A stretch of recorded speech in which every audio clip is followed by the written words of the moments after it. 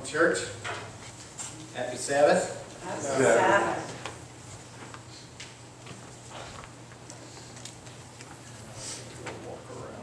I'm going to grab this mic because I'm not sure of my ability to stand here. God made me a man that needs to move. And I have a real hard time sitting still. Just ask my mother since I was a little boy. I just want to say, to begin this little talk, you know, the Bible says that pride cometh before a fall. Okay? So there's one side. But the other side of that ditch is a deep depression. The other side of that ditch is believing that you're not worthy, or you don't have a right to be here, or that God didn't make you special. Okay? Either way is wrong. You know, I had a nice talk with a young lady yesterday, beautiful young lady, and she had her fingernails just right to the bone. And I said to her, I says, "Are you nervous? Are you okay? I mean, what's going on with you?" She confided that she had some issues with depression, things that bothered her, you know, and we had a really nice talk. And I told her that she didn't have the right to think that way. No stinking thinking. That's what I call it. It's stinking thinking. God doesn't want none of stinking thinking. Listen, I don't care who you are or how well you are in life or how educated you are. All of us have terrible thoughts. Okay? They come in. But that doesn't mean we need to chew on them. Doesn't mean we need to make bread with them. Kick them out. Throw them away. Get rid of them. You know? The Bible says, as a man thinketh in his heart, so is he. And God has not given us the spirit of fear. Right? He's given us what? A sound mind. Yeah. Power. He has walked before us. And He's offered to come and walk with us in the Holy Spirit. What a wonderful gift. So let us not get bogged down.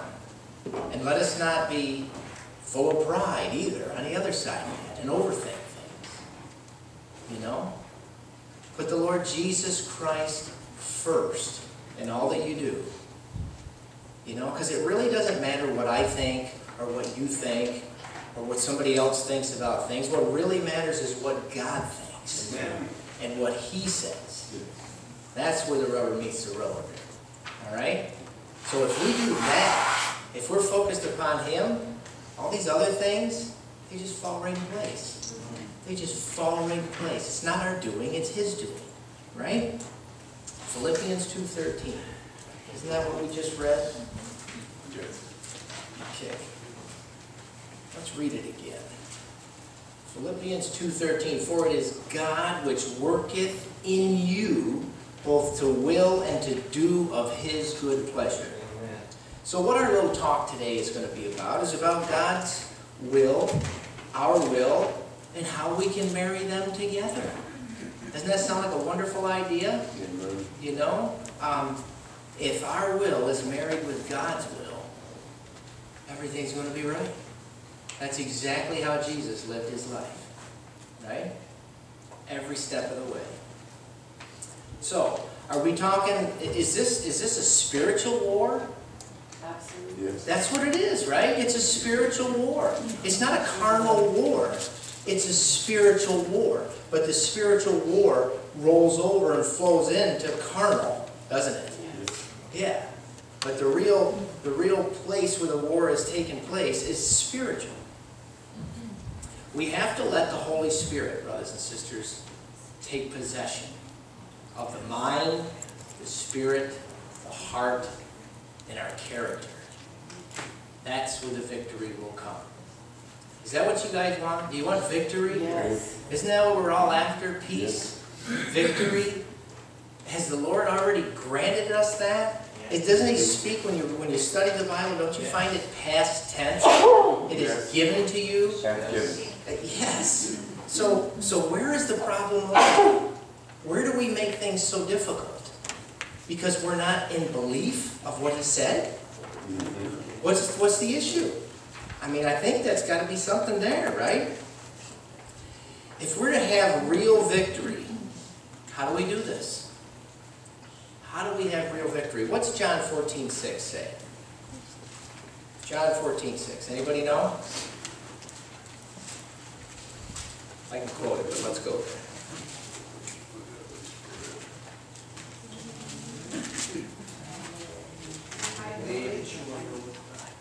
Right. Jesus says, I am the way. What does that mean? The way to God, right? Right? I am the way, and I am the truth. What is the truth? The truth. The truth. The truth. The genuine article. Thank you, Don. The truth. Right? You could take the word truth or Jesus, and they're synonymous. Right? Boom. And the life. What does that mean? He's the life. That's one way to do it, Robert. Appreciate that. Yeah, the life. Jesus is the only life that mattered. Do you follow me? And let me explain. Because God only accepts absolute perfection. Okay? Absolute perfection is only found in Jesus Christ. Amen. Period. That's why he is the way, the truth, and the life. And the Bible makes no excuse for it. It says, and no man cometh to the Father but by him. Period. Right? Let us turn to Romans 13:4. I'm going to try to make this really short and sweet because you guys got me up here like well after noon. Not that that's a big problem, because you know what? I think it's important what people have to say. And it helps us understand each other's plights in life and what's going on and what we're facing and what we're, because listen, brothers and sisters, we are all struggling with something, all right? There's none of us here that are without struggle, okay? Some people are struggling a lot harder than others. And some people are just real good at hiding their struggles. But we're all struggling. You know, we have to have a lot of grace for those people that, you know, when they come up to you, you can just hear the baggage cars clicking behind them as they walk. Because they got a lot of baggage. You know? You got to love them. You got to hold them. You know, you got to be Jesus. That's what we're here for. Amen. That's what we're here for. You know, and there's only one perfect. The Bible says one. So it doesn't matter if it's a little problem or it's a great big problem. We all got it. You know? Many people with lots of money, I mean, you could look at it. Lots and lots of money. They have big problems. Their kids end up suicide, drugs, all this other stuff. And they're not any happier than anybody else. Okay? They drive a car with a couple more zeros. They have a house with a couple more zeros. But everybody basically has the same problems. Right? And it's this wicked heart that we all have that cannot be fixed.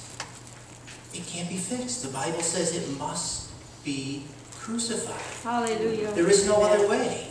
There is no other way. Jesus, when he walked on this earth, he walked what? To his own way? No. He was led by the Spirit. And that's what he wants us to do. Romans 13 and 14. What do we have here? The Bible says, but put ye on the Lord Jesus Christ, and make no provision for the flesh to fulfill the lust thereof. What is that saying to you? What does that mean to you? Let me tell you what I hear when I read this. I hear that it's not my battle. Okay? The Lord has already won this battle. And he wants to show me how to live in victory by following him. Do you hear it? Amen. Let's read it again. But put ye on the Lord Jesus Christ.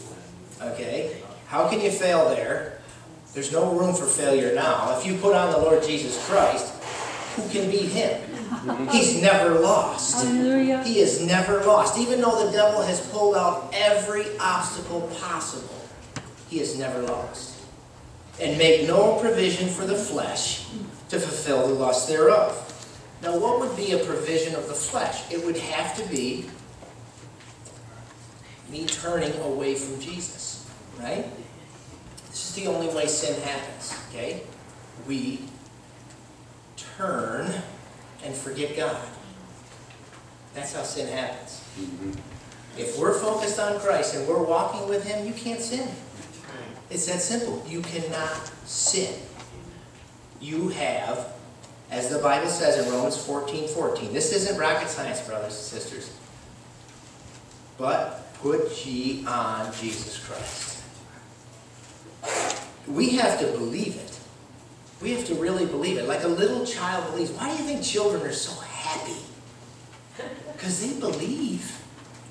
You know, they really believe. As we get older, you know, a lot of things happen in life. Life happens and we get disappointed. And, you know, some of us, parents get divorced. And we sit on the steps and we wait for Dad to show up. And Mom says, hey, Dad's not coming. Well, Dad said he's coming. So you believe. And you sit there all day. And he doesn't show. And your mom cries. And you begin to disbelieve. Right? Your heart gets broken. Maybe once, maybe twice. You know, other things in life happen. We get conditioned in this world. We let things bother us. We let them get in. And we stop believing the way we're supposed to believe. This really isn't that difficult, brothers and sisters. This is a very simple message. The Lord says, put on Christ. Believe that you have him. And be with him. And sin is not a problem anymore. It is when we forget God, when we start to disbelieve. It just takes a moment. Just a moment.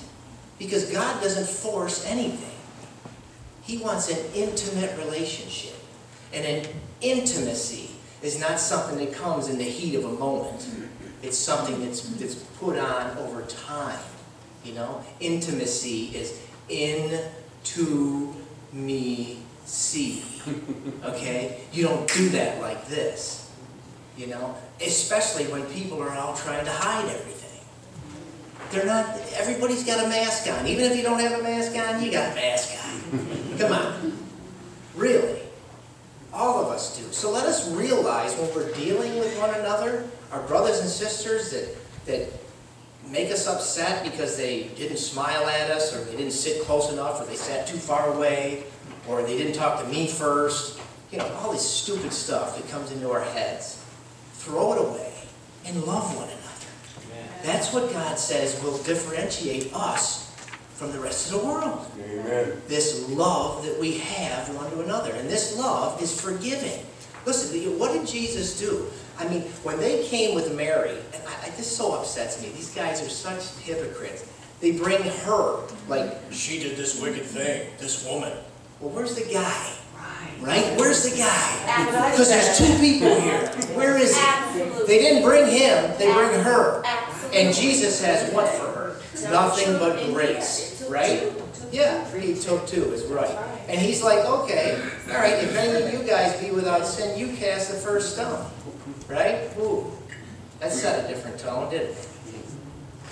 And then the Bible says that he got down on his knee and he started writing in the sand. And I bet that I can't prove this, but I think I know just because God is who he is. Jesus was sitting there and he wrote girls' names in the sand. And the Bible says that the oldest to the youngest left. Why did that happen? The oldest probably had the most sin, huh? Hello? Jesus is so loving and so kind. And he said he had no stone to throw at her. He had no accusation. But what did he say to her? Go and sin no more. Right? He didn't condone it. But he loved that woman. And he said, I'll be with you. You don't need this garbage anymore. Right? This is who Jesus is. And this is who he wants to be with us and for us. He wants to live in you. He wants into me see. You see? This isn't this little quick brush confrontation here, not even a confrontation, a little communion. He wants real communion. Amen. Real communion. Amen. Have you read the book of Song of Solomon? Hello? That's some serious book. God wants that kind of intimacy. All right, let's turn to Romans 16. We're already close. 16, and let's begin in that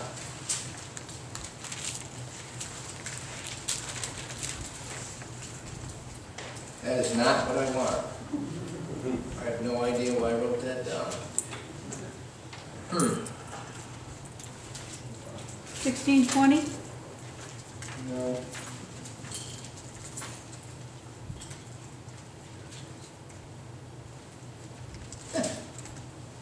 Let's just go to Romans 12. I'm sorry, I have no idea. That's okay.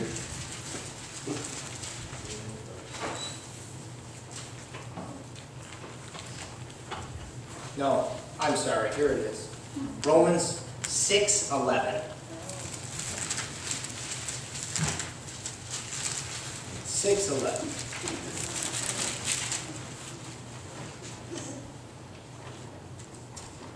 Likewise, the Bible says, reckon ye also yourselves to be dead. Did you hear that? Likewise, reckon ye also yourselves to be dead indeed unto sin, but alive unto God through Jesus Christ our Lord. Amen. Reckon yourselves also to be dead. What is the key there? What's the key? Reckon yourself to be dead. Your brain, your thoughts. Selfless. There's a faith and a reliance here, isn't there? There's a faith and a reliance. What kind of faith is that, to liken yourself dead unto sin? That's a whole lot of faith.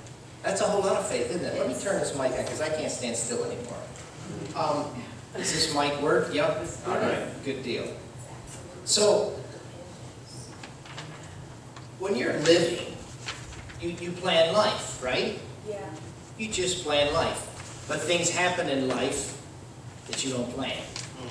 So, then you have to redirect, do different things, and make new plans. But what if, say for instance, you got news today that you had a week and you were going to die. 1 week, 7 days from today, you're going to die. Would you stop all planning for life and begin planning to die? Yes. You would, wouldn't you? All right. Okay, so there it is. Reckon yourselves dead, right? But alive unto Jesus Christ, right? It's a different way of thinking, isn't it? You know, we say to ourselves, oh, you know, yeah, we're not perfect, so, you know, I'm probably going to sin again. Hello? Haven't I already defeated myself? Yes. I've already defeated myself before I even began. How in the world am I ever going to gain the kind of victory that God's looking for? Because that's the kind of victory that God's looking for. The men and women that are relying completely upon Him and not making excuses. Reckoning themselves dead and alive to Jesus Christ. Putting on Jesus Christ. Not making excuses anymore. Getting serious. You know? It's like you got guys that go to the gym and they just go to the gym and they, I went to the gym. Right? And then you got guys that go to the gym and they're dead serious about what they do. And there's a total difference in these couple guys, right? A total difference. They're both going to the gym. I'm using the gym because I don't want to say church. Hello? They're going to the gym. And there's two different guys, right? And there's a lot of, boy, my time is running out fast. All right. Keep going. So, We don't mind. Anyways, this is where it is. The battle is in the mind, right? So if we want to start winning the battle, we got to first of all kick out the stinking thinking, right? That's the first step. First step. It's not going to stop. The devil is not going to stop, especially if you're beginning to get victories. Because you know what's going to happen? If you're going to begin to get victories, you're going to get attacked more than you ever imagined because you're getting too darn close. You know? And the devil knows if you get on fire that he's in trouble. He's in trouble. Because that's what God's looking for, is people that are fireproof. And you know what fireproof means? It means you're on fire. You can't burn something that's already on fire. Right? Hello? Who are the people that are going to be in heaven? The Bible says people that are on fire. Right? God is a consuming fire. Okay? If you want to be in His presence, you need to be on fire. Hallelujah. Amen. That's what He's looking for. And that's what He's given you. But we don't believe it. That's the problem. We walk around believing all this stinking thinking. Throw out the stinking thinking and put on the full armor of God. Amen. That's the way it's got to be. And you're going to be in victory. Don't make excuses anymore. I'm going to sin again because I'm just a human being. No. You believe God. And stay focused upon Him. Because you are going to slip if you take your eyes off of it. Because that's all it takes. As long as we're focused upon Him, wow. I mean, we're just watching Jesus watch the world. You know what I mean? That's the way it is. It's like your mind is just opened up like a flower. You ever seen a flower just, did you ever watch flowers just come? You know, we have to watch it slow, but you can watch it on TV and fast. It's like, wow. You know what I mean? That's the way our minds can be. And God wants to make it that way. He's given it to us in Jesus Christ. We just got to believe it. Do you believe it? Amen. Amen. All right. Faith, brothers and sisters, is the principle. It's the mighty force provided by God. Did you hear me? Yes. Faith is the active principle, the mighty force provided by God. Don't expect defeat. You hear me? Don't expect defeat. If you expect defeat, you're going to get defeat. Let me give you, I'm going to confess here now, because this is terrible. I hate this. The other day, I played ball a couple nights a week, and there's sometimes I allow this stinking thinking in my head too. Like, you know, some nights you just don't throw the ball that well. Your accuracy is off. Just something, you know, something in your head. Your accuracy is off. And the other night I played, and you know, I still throw the ball okay, but it's not perfect. But there's other days where the mind is right, and I'm telling you what, that ball, it's just like it's on fire. I just, boom, it's like you don't even think about it. Bang, right where you want it to be every time. Boom, boom. But what's the problem? I've done it before, and it doesn't happen all the time. So the problem is what? Me. It's here. This is the problem. You got guys that play baseball. They pay them millions of dollars, right?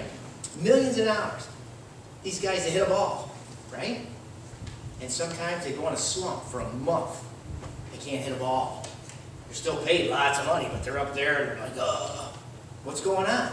I'll tell you what's going on. Stinking thinking. That's what's going on.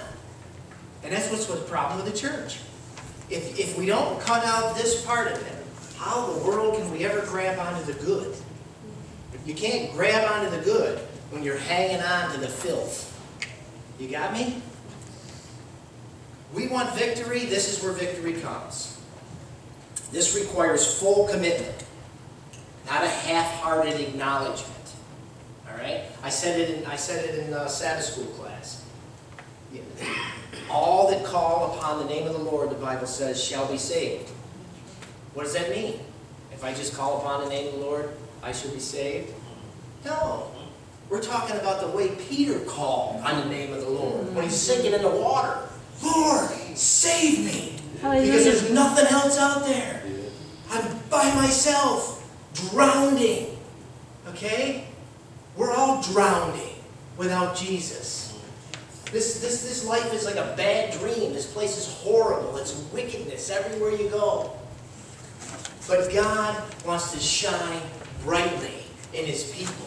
And that's how this thing finishes. That's how it finishes. I don't care how light it is outside. If you get in a hole, a dark hole, and look up at noontime, you can see the stars in the heavens. What does that tell you? God is going to have the brightest light when it's the darkest. When it's the darkest. And He is going to be proved who He is by the very last generation. And I don't think we're getting better. I think we're getting worse. Okay? We're devolving. As they tell you, we're evolving. I don't see any evolving. I see devolving. That's what we're doing. We're going down. But God is going to wake up His people. And they're going to look to Him, and they're going to quit stinking thinking, and they're going to be focused on Christ and put on the whole armor of God and march millions like one man. Can you imagine how beautiful that would look? Just think of God commanding from heaven His people, and they all walk like an army, His church. How beautiful that would be to Him. Have you ever watched a marching army? What did you think? Were you proud? Did you go, wow, look at that? God wants to see that in His people. Amen. And when He does, this thing's closing up shop. Yes. Game over for the devil. Yes. He's a finished foe. He's a finished foe. He's done. He's got no teeth, and he gobbles all day long, all he can chew on. And he tries to put things in people's minds, like you're not good enough, you know? Or other people, he goes the other way. Hey, Mr. Prideful, you can throw that ball pretty good, can't you? Right? Hello? There's all kinds of ways to fall. But if we focus on Jesus Christ, you're not falling. You're not falling. Proverbs 23:7. As a man thinketh in his heart, so is he. Trust God. Trust God to do the work, brothers and sisters. I got to wrap this thing up because I'm 3 minutes over. Romans 6:12. I want to just go a little bit further. Let not sin therefore reign in your mortal bodies, that you should obey it in the lust thereof. Neither yield. You hear the word yield? Yield. Neither yield your members as instruments of righteousness unto sin, but yield yourselves unto God as those that are alive from the dead, and your members as instruments of righteousness unto God. I just want to read you something here. Yield. It's a verb, okay? Yield is a verb.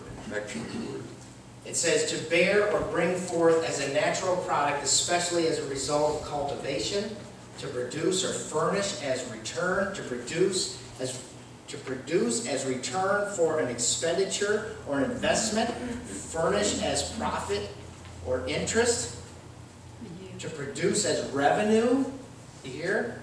To give up possession of, on claim or demand, such as to surrender. Surrender. To surrender. Praise the Lord. Or relinquish to the physical control of another, hand over possession of. Amen. Yield. Amen. Yield. So are you hearing the whole thing here? Oh yeah. Okay? So we're reckoning and we're yielding. I hope you're hearing that. Neither yield your members as instruments of unrighteousness unto sin, but yield yourselves unto God. Do you see the two places here? Do you see the two sides? As those that are alive from the dead, and your members as instruments of righteousness unto God. When we reckon, we believe, we think, and we consider. Do you hear that? Reckon. We believe, we think, we consider. That's reckoning, right? Now in 13, verse 13 here, we have this word yield. Yield. Or surrendering. Surrendering our will to God and allowing Him Is God able to rescue us? Amen. I'm going to try to wrap this up quick. You guys did get me up here real You don't late, have to so wrap it I'm up. just going to go a little bit over. Go. Galatians 2:20. All right? Galatians 2:20. I am crucified with Christ, nevertheless I live, yet not I, but Christ liveth in me, and the life